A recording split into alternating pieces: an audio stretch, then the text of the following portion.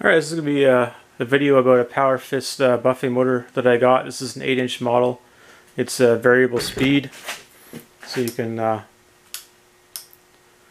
go from 3450 RPM down to 2000 RPM. The model number on this is 8656860. It was on sale recently, so that's why I picked it up. I'd read that the buffing wheels aren't so great with these things. It's kind of an accurate depiction.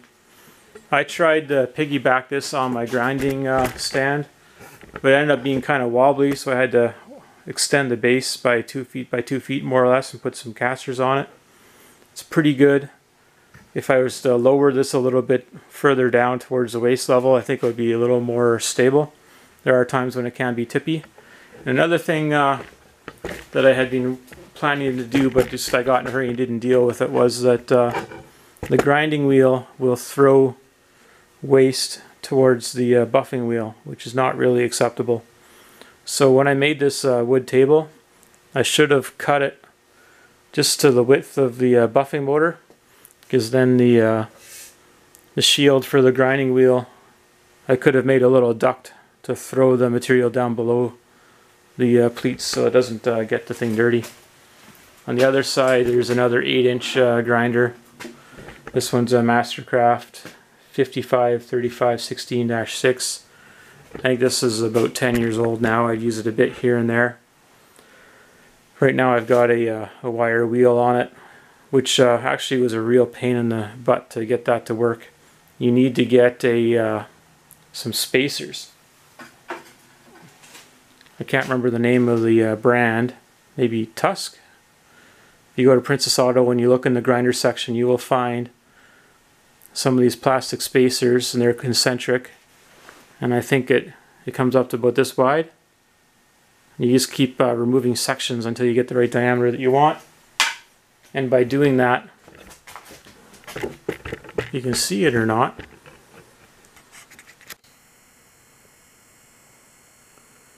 In on the shaft there. It's probably not going to zoom to the correct thing. Anyway, you need to do that so that the offsets the wheel so it's not rubbing on the inside of the housing here. I tried using some thick washers initially to do that, and that didn't work. It made the thing wobble. It was just the balance wasn't right. I haven't used this thing too much, to be honest. It's a necessity, but I don't use it every day. Came with a stand, hold some grinding discs. So I guess we'll fire this up.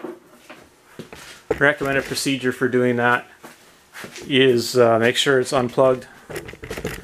Turn it on, especially if you've never used it before.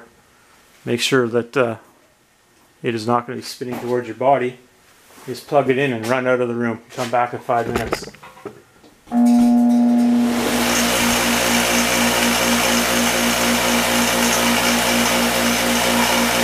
So the first time I turned this on, it started throwing pieces of fabric all over the place because not all of them were sewn in.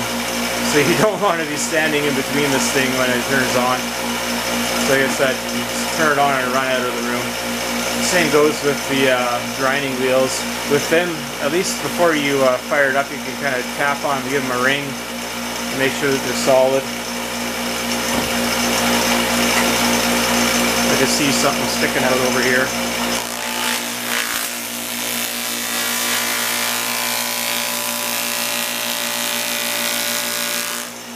So that's what you're going to be dealing with.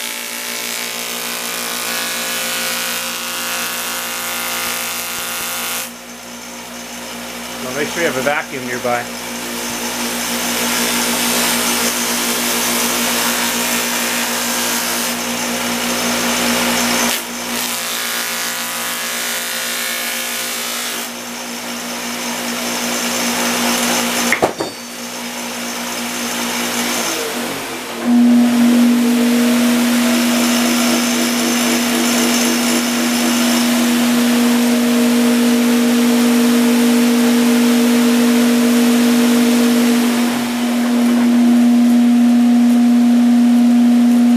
Your low speed there, it's about 2000 RPM.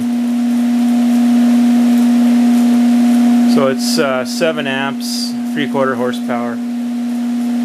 So I'm going to turn this off. See how long it takes to spin down. Not too bad, I guess, because it doesn't have stones on it like the grinder, so it shuts down pretty quick. But what do you make of that?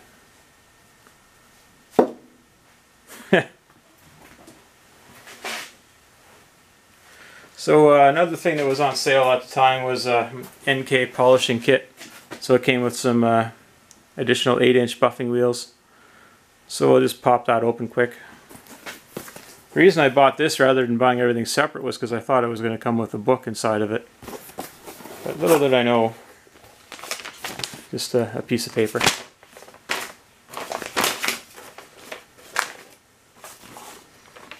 So it kind of tells you for what material, what kind of buffing material to use. Comes with 4 packs of buffing compound. You can get this in tubes from different companies and what have you. Before I'm going to be using, I think this would be adequate. It comes with 3 more buffing wheels of various materials. So you got like a cloth one,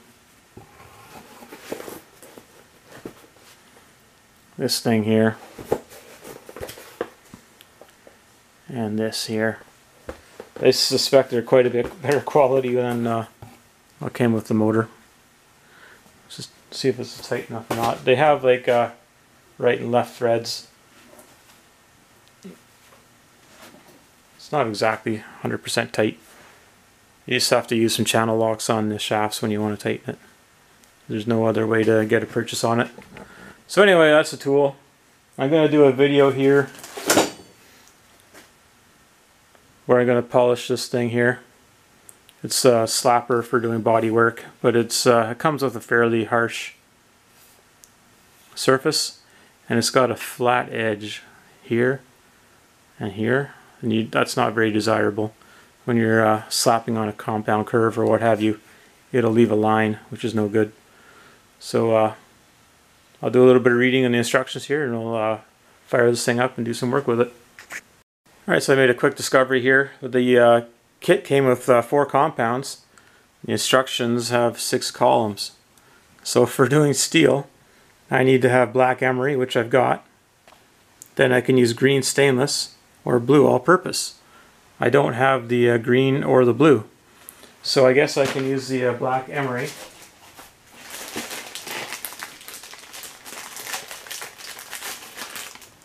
Which is this one here. I'll put it on this guy.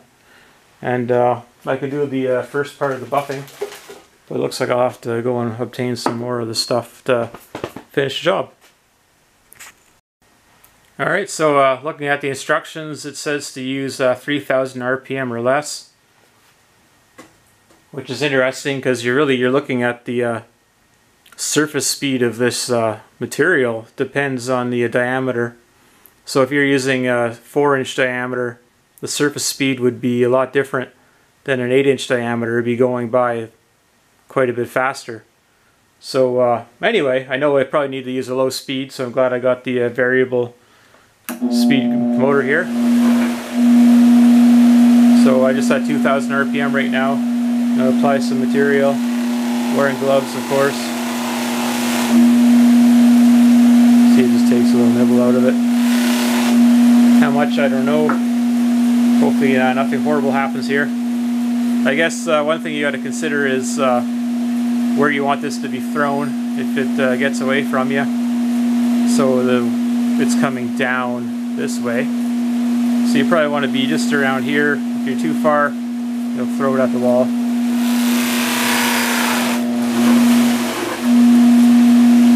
That's interesting, the way it changes speed and reacts.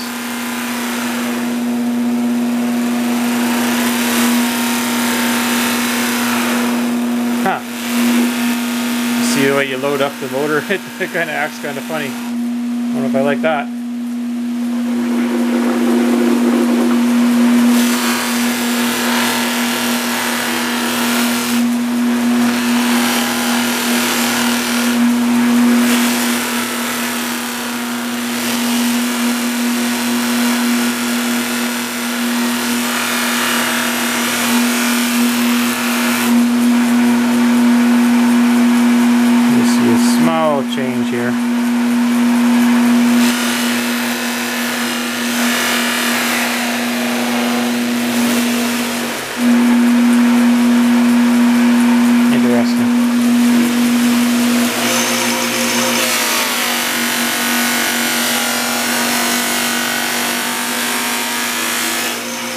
Guess you don't have trouble with the speed changing quite as much when you set it to full power here.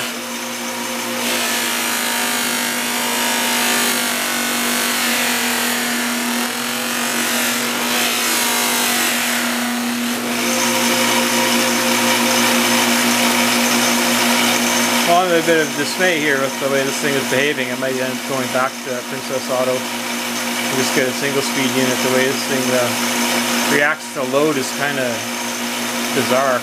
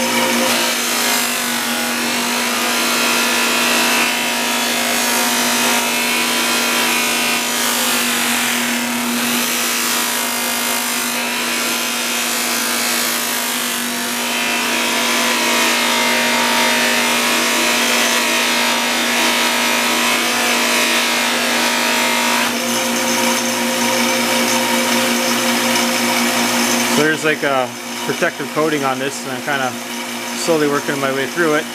This is not going to be a super fast end result. Perhaps I should have gone over this with like a dual action sander to clean it up with some different layers of sandpaper before I started this process.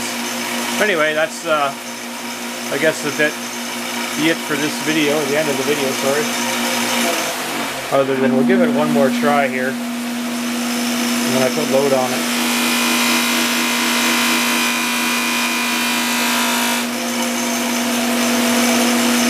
That's with the knob halfway.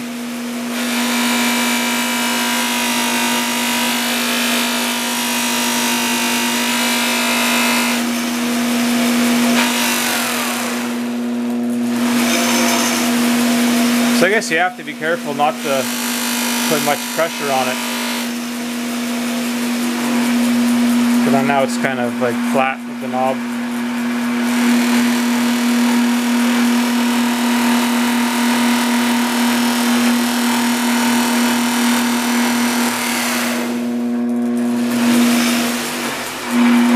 Again, so you can't put very much pressure on it.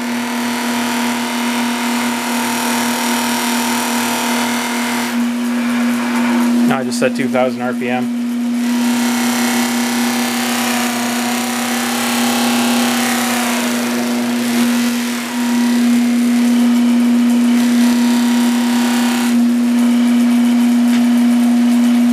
Alright, so I'll keep playing around with this thing, see if I can figure it out. And if I have some results to show you, I'll add to the video.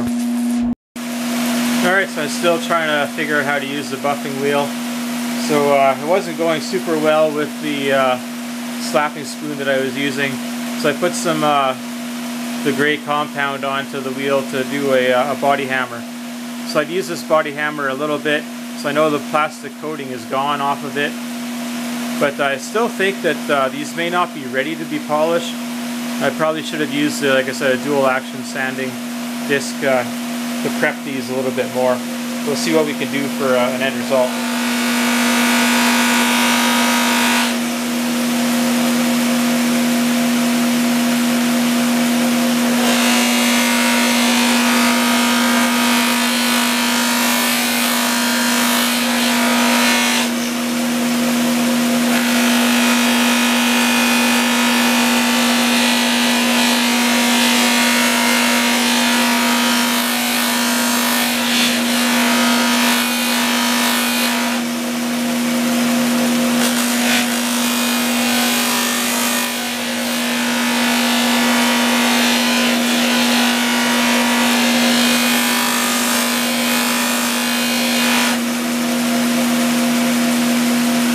I think that's doing pretty good, but it can only polish so much, right? It's just supposed to correct the irregularities in the surface. This is not a grinder or sandpaper. So put a little bit more compound on it, give it a little another shot,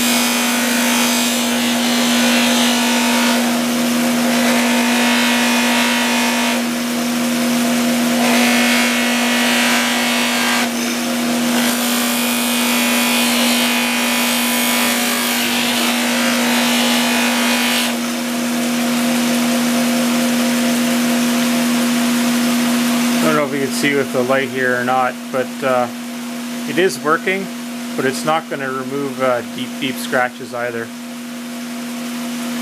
It's going to just polish up the remainder of whatever you start off with.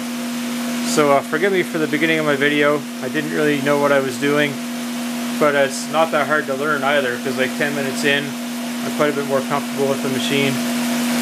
So when you're using the variable speed unit, you can't put a lot of pressure on it because it will stall it out.